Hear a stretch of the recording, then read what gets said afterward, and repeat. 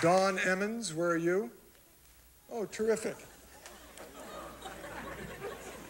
And what do you do for a living, Dawne? I'm a telephone operator. In other words, you answer the phone. You sit behind a desk? Yes, I sit behind a desk all day. Do you get bored?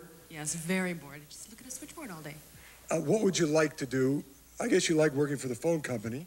Oh, I do. I enjoy the phone company, but what I'd really love to do, I'd like to get out on the field and climb those telephone poles right up to the top. That would be so exciting. Well, that's fabulous. That's great. Thank you very much.